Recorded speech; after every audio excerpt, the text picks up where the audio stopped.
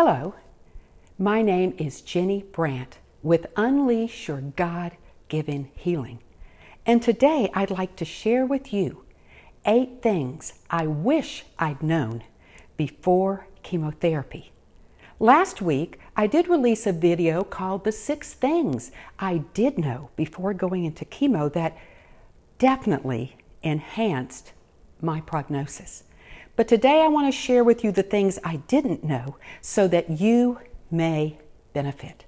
First of all, genomic testing was not invented until about a year after my cancer was diagnosed, but I do recommend that you push the button with your doctor to get genomic testing. Doctors will not offer it to you because it is not covered by insurance, but it's where they take your cancer cells, grow them in petri dishes, and try every chemical adjuvant on them to see which ones work the best. Let me explain why this is important. Today, cancer is treated by the type of cancer and the chemicals that have the highest percentage of working for that particular cancer. Now, that's a great improvement over years ago when everybody kind of got the same chemicals, whether they worked or not. But here's the problem. Our bodies are individual, and sometimes what might work 50 to 60% for most people doesn't work for you. It's best to find that out up front. This is an expensive test, ranging from $5,000 to $8,000, but ask your doctor about it. Be willing to pay out of pocket. It is worth it. And then if it ends up showing different chemicals than your doctor was going to use, you can then get your doctor and yourself to write a letter to your insurance company asking them to cover it, because you've just saved them a lot of money and yourself from being poisoned twice to kill those cancer cells. Number 2, I mentioned this in a previous video that I actually walked 2 miles before and 2 miles after each chemotherapy. That was my goal, and I was able to do it for the entire year. But I did it to reduce stress, and it did. But research would later show that it did so much more.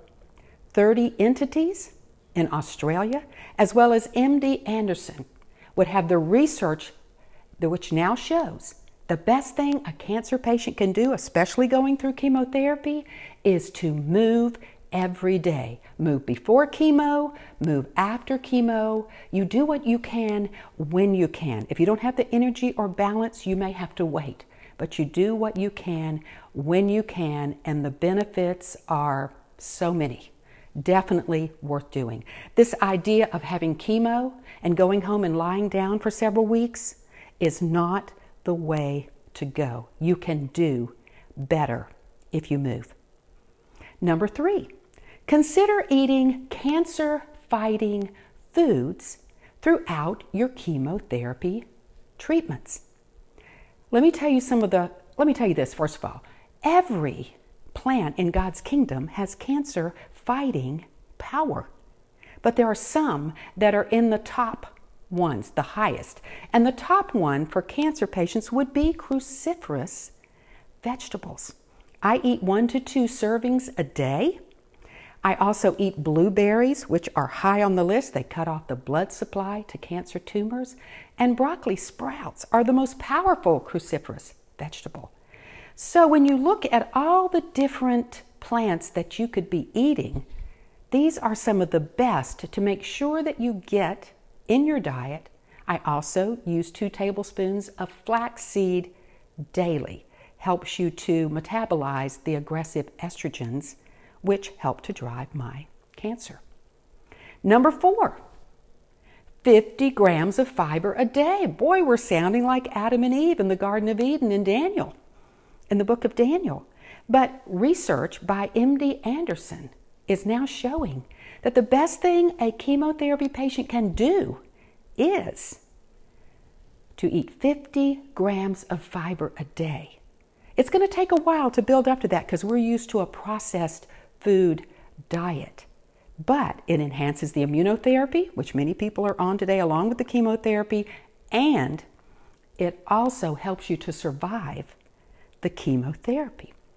Now, along with this, The next one is 6 probiotic foods a day. From this same research from MD Anderson, what did they find? That 6 probiotic foods a day enhanced immunotherapy and helped you to survive chemotherapy. So these are important things to do. The next thing on my list is, hey, I just got to be honest, less chemo is more beneficial. Anything you can do to allow your doctor to lower those toxic chemicals they're putting in your body because they get a better kill rate is going to benefit you greatly. For example, Dr. Robert Elliott, who wrote parts of my book with me, an oncologist and major medical researcher, was known to say, and he told me directly, Ginny, cancer is a metabolic disease. Cancer cells crave high carbs, so don't give them high carbs. Eat a low-carb diet. Let your doctor know you're doing this and see if they will reduce the chemicals they're putting in your body because they'll get a better kill rate. You weaken those cancer cells when you don't give them what they crave. Let's just be honest.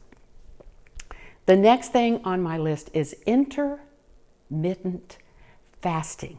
What is this? It's when you simply wake up in the morning. Instead of eating breakfast, you choose to drink water instead. If you can do intermittent fasting during the day of chemotherapy, it allows those chemicals to go more to the unhealthy cells than the healthy cells. Now, there's this thing that God created in your body, one of many miraculous mechanisms called autophagy. And autophagy is where your body removes and rebuilds damaged cells. Well, cancer cells are damaged cells. So look at it this way. If you can not eat and water fast during chemotherapy, again, you are extending that autophagy. So while your doctor is killing your cancer cells from the outside in, you're doing it through God's own given mechanisms from the inside out. Now, I've got to give a caution on this. I simply can't recommend this to cancer patients that are already emaciated from previous chemo. If you don't have a healthy weight on your body where you can afford to go without a meal or two to get through the chemotherapy, then this is not recommended for you. But I do recommend intermittent fasting during chemotherapy for those patients who feel they can do it and have enough weight to do it. The last one, number 8, is simply reduce your toxic load. Here you are facing chemotherapy where all these toxins are going to be put into your body to kill a greater enemy, cancer, but you want to do everything you can to reduce the normal toxins that are getting into your body so that your body is not overloaded with toxins. How do you do that? Drink filtered water. Stop putting all these creams and lotions and cosmetics on your body and your hair that contain all these chemicals. So look at ways to reduce your toxic load, keeping in mind that hydration and movement help you pump that lymphatic system to reduce that toxic load too. I hope that this has been beneficial for you. Please subscribe to my YouTube channel, like this video, and share it with those you know who are facing chemotherapy. Under the 3 dots, if you will click that and then push the button to be notified when I make a new video, then you won't miss some very important videos. I pray these things will help you to do better during chemotherapy. May this unleash your God-given healing in your body. Thanks, and God bless.